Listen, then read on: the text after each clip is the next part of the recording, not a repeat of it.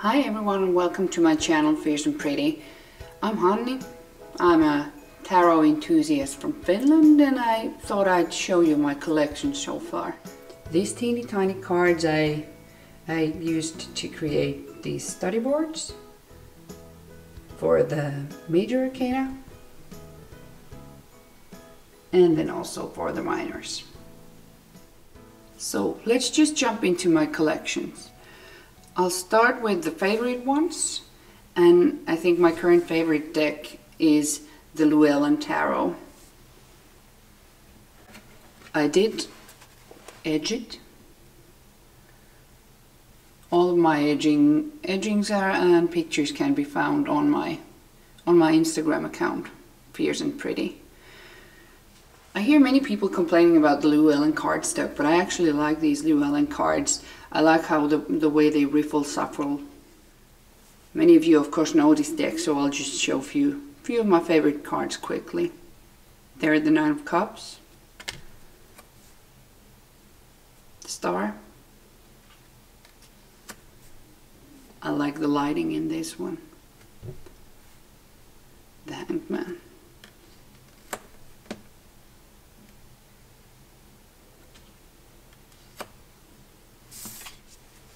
And also one of my other favorites is a Llewellyn printed deck. It's the Anna K Tarot, but I have the Llewellyn version. I edged mine in black. I have been thinking about getting the original independent Anna K, but still I'm a bit iffy with the different colored borders on the indie version. But here are a few of my favorite cards in the Anna K. Ace of Rods, Eight of Swords, and I really like the Three of Swords.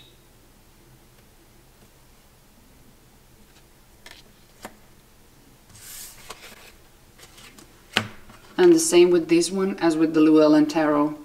I like how this shuffles. And I actually like the guidebook also.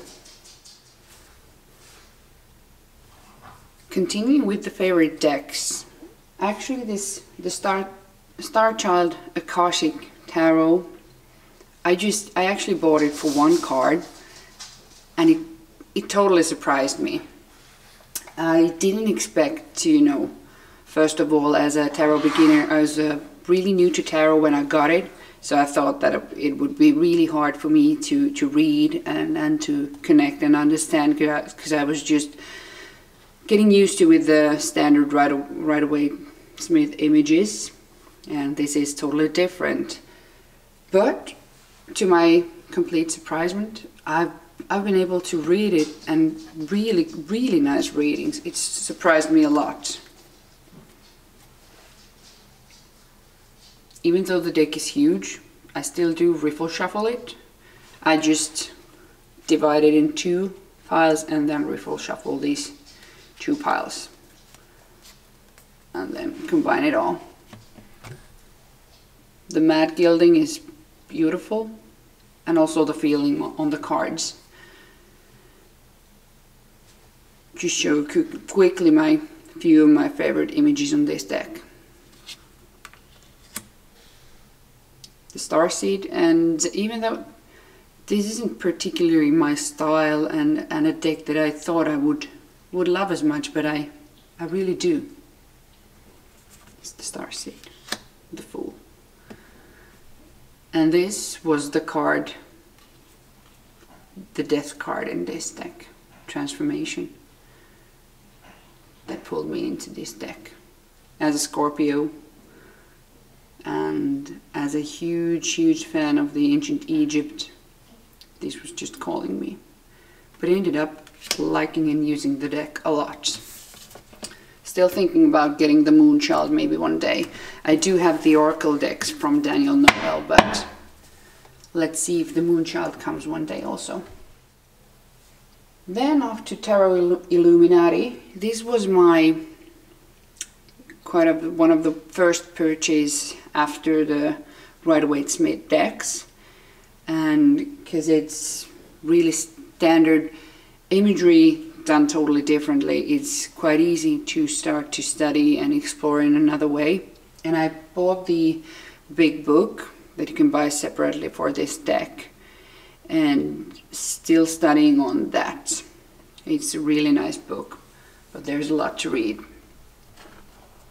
Actually, this deck isn't totally reversible because of the backings. You see the greens and the blue shades, but I don't mind. And yet again, I've edged mine in black. I love edging decks. Just show a few images again. 2 swords. The Empress.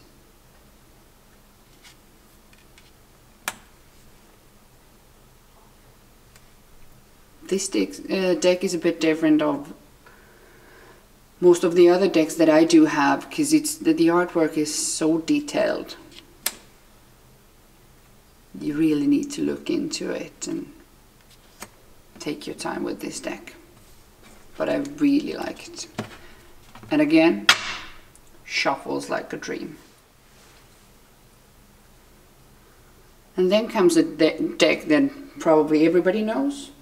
The Deviant Moon by Patrick Valenza. I have the borderless edition. And I love it. I also bought the book, The Deviant Moon by Patrick Valenza book. It's huge, it's heavy, and it is amazing. Still haven't had time to study it properly, but I do have it. And these I edged too with black. Yeah, but everybody definitely knows this deck, so amazing. And also with this, the ritual shuffling is great. Then off to the Rider-Waite-Smith decks. I only have the Centennial edition, the commemorative set, the big cards, and then the tin cards. I also have one mini-sized Rider-Waite-Smith deck that is in the Centennial, but I carry it in my purse. But well, the images is the same. But then I do have actually 5 standard Rider-Waite-Smith decks, and for me, I like the coloring on this edition. I like it more subtle.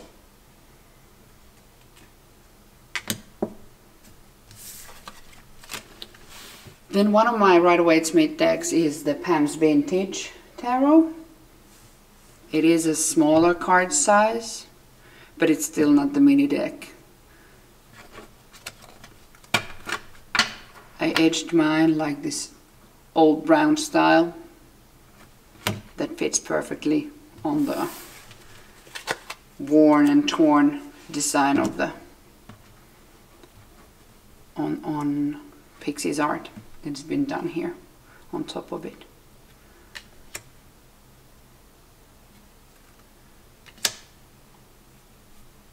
But this deck, it's a bit plasticky, the quality, but I still do prefer it as my favorite Rider-Waite-Smith. It isn't as nice to handle as the Centennial edition, but I like that it looks so old and worn. Then, yet another indie deck. The Venetian Tarot by Eugene Vinitsky. I actually have 2 sizes of this one. I do have the full reviews on both of them. The small size, the carry-on size, and then the standard, but I do have a separate video on it. This deck, it has a gorgeous old looking blue backs and the gilded edges. But my favorite thing about this Venetian Tarot deck is the light that shines in the images. It just pours out there.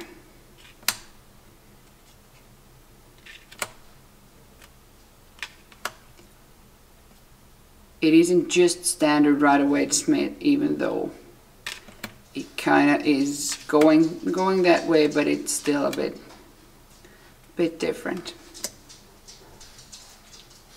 But I really love the images. The cardstock is quite glossy and a bit slippery. Let's see how it ages. But a really nice deck. This one I bought from Etsy. But I do have a longer video on this. But then if somebody new starting on a tarot that wants something a bit different than Pixie's artwork on Rider-Waite Smith images, one good idea for that is the Thelma Tarot. Once again, edged it in green.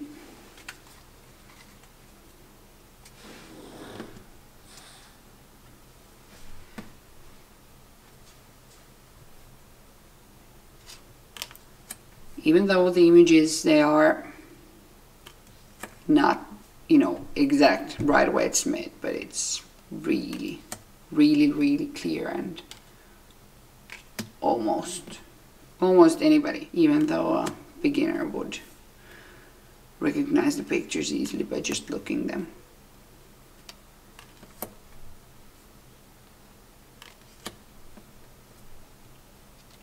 Not maybe my favorite art style, but I don't know. Haven't been using it a lot, but a little. Still, you know, on the phase of studying and getting to know this deck. Sometimes I do buy decks that I think my daughter would like. She's 12, and we actually have one indie deck coming to us that we backed on Kickstarter, and it's taking a while to come, but it's coming, and I'll make a video when it's coming, but my daughter is waiting for that. But the Tarot of the Magical Forest is one that I bought thinking of my daughter. I have trimmed this is the first deck I actually trimmed, and I edged it like this dark pink. Most of the edgings that I see on the Magical Forest is done with green, which is rational, but I wanted mine to look a bit different. It's a cute Rider-Waite Smith style animal deck. Maybe a bit too cute for my usual taste.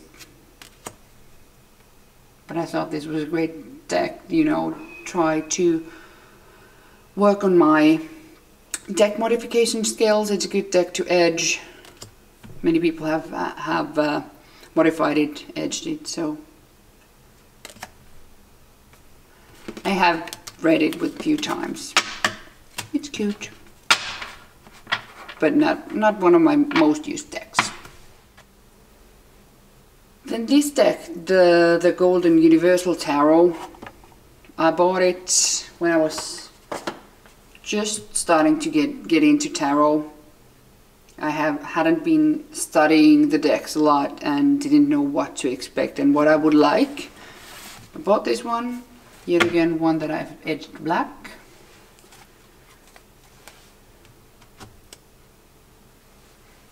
And this deck, it has the gold foiling and gold details. I do like that. It's nice to shuffle, nice to use, but I actually found out I have two Universal Waite decks. I'll show you the other one soon, but I don't like the art style in these ones. There's something in the faces of the people that bothers me. It is easy to read Rider-Waite Smith style, and the deck is pretty. Like, technically it's pretty, but something in the face of the people just puts me off a bit. So I don't tend to use this one so much. I try to sometimes, but after buying these two decks, these Universals, I won't be buying these anymore because I don't like the art style. The other one that I have is the professional edition of this the Low Scarabeo version. I thought that I would like to use these as a study deck. Oh, there's a drawing of my daughters.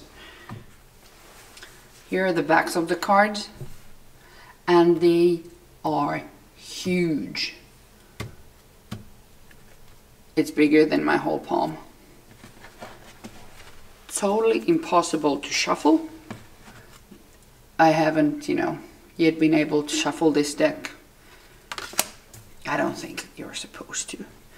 I think it is a good study deck. The images are big and you can see a lot of the details.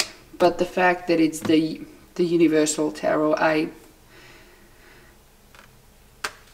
don't like, as I just said, the artwork. I don't know how long I'll be keeping this in my collection. Probably sell it at some point. Then we can jump into decks that I still need to study. I just bought the New Era Elements Tarot a few days ago. I like the US game cardstock. The deck is easy to handle. I like it. I'm going to be edging it with this type of brown-gray color. Also, my daughter will be bringing me the pen today from her school. She helps mommy to edge decks by providing me with pens. This deck it uses a lot the Thoth system that I'm not so used to working with. This deck will need to be studied a bit more. I have done few readings with it, and they weren't very kind. So let's see. But the deck, the art style, and the whole idea behind this deck, it is a very, very, dark and intense deck with some quite brilliant card ideas, like the Seven of Cups there. But this one, I like the court cards a lot. Something to study. That was the New Era Elements. Then for the last 4 decks are my old classical tarot decks that I just bought for study purposes and getting to know the history, but not for reading purposes. This is one of my newest purchase, the Tarocco Neoclassico Italiano. It's from 1980s, this version, and I just bought it on my work trip to Barcelona. This one is a limited edition for 1,500 copies, and mine is number 654. This deck is a pip deck. I have been reading a bit with pips. I'm not totally fluent with that yet, being a newbie and also, but at least with these decks I can practice and get more familiar with them.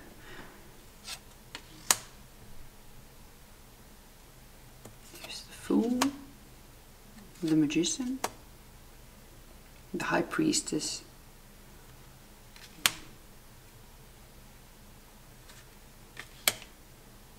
Empress and Emperor, and so on. But the style of these cards is really old, and the art style is beautiful. Just show you a few examples on the pips. The batons and the swords. There we have the cups. There we have the coins. And there we have the coins. It's very squared on the hard on the edges, and the cards, they are old, so they are a bit bent, and that's the backing.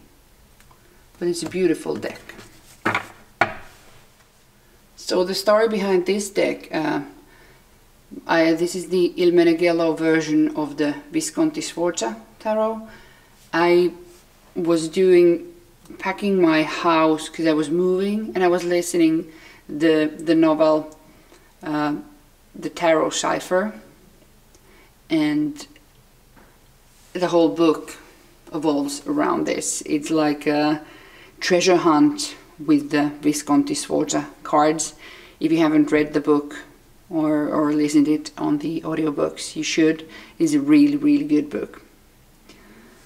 Good tarot fantasy book. But so I ordered the Visconti Sforza just for the sake of the history and everything. The thing that I've been watching a lot of the videos around this deck, I think the Il Meneghello version is the most unclear. The things that are on the brown or the golden blends in, so it's really hard to see if it is a cup or a coin or what is it on the brown background on top of it. I've seen other decks that are not as, old world feel as these Il Meneghellos, but they are a lot clearer if you really want to read with this deck. I don't. I just wanted to have it, to look at it, to study it and read about it. So for me, it's, as you see here on the Empress's shield, it blends on the body. That's what I mean. And there you don't see the dress on this guy on top of the wheel. It blends on the background. For me, that's, if I would be reading with this, would be a bit of an issue. Then I bought another Il Meneghello deck. It's the Tarocchi Visconti di Modrone. Yet again for the study and historical purposes of it. And I like the box on this one. Il Meneghello, they do great work. I don't think these decks are primarily practical for using for readings, etc. But beautiful decks, pieces of art.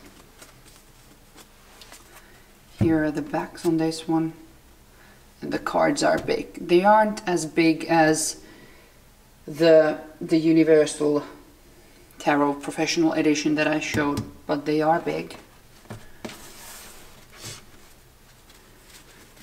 But I don't care on the shuffling part with this, because I'm not gonna shuffle this deck.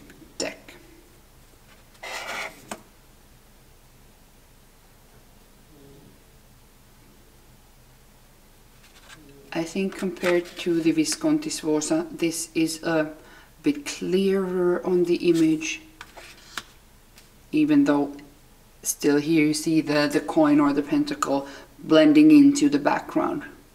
But when you look at it off camera, it's a bit more easy to see.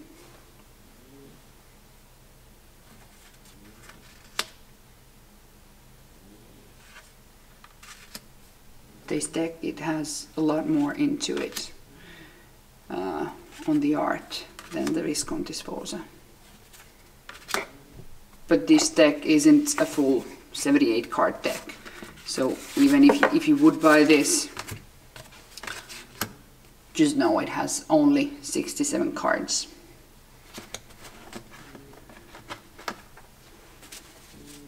Rest of them have been lost during times, and they haven't been recreating those as they did with the Visconti Sforza.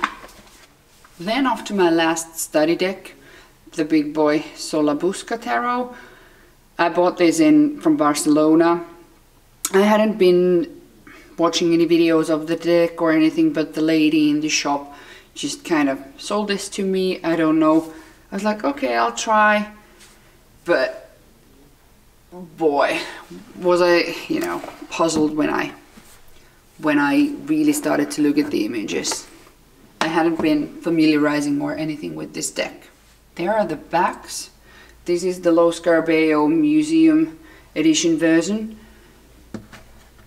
It came with pure white borders, and I edged it with this old brown paper looking color, because I think it matches perfectly on the borders on the front. But this deck it's its whole own universe, total mystery to me. Quite brutal images. I was like, I don't have the slightest clue if I would be supposed to, you know, just shuffle it and read it. I was like, no can do. I haven't even read the companion book yet, because it is the Lo Scarabeo book. It just has a small part in English and a lot of different languages too. So I went to Google and started to check out how to, you know, I watched some YouTube videos about people using this deck and how are they using it and whatnot. And then I found out about the Game of Saturn book. So now I have this Monsters book. It is huge and it is heavy. And it's filled with these great full color images. Let's see whenever I have the time to read it and to study the deck. But at least now I do have it when I have the urge to do it. So that was my collection so far. I still have few decks coming on the post. I have coming the Darkness of the Light and then the Pagan Otherworlds, still on their way, but they are coming. But those are the decks that I do have now that I use. Yeah, so there is my big messy pile of the decks after going through them with you. Thanks for watching and hope to see you some other time here too. Bye!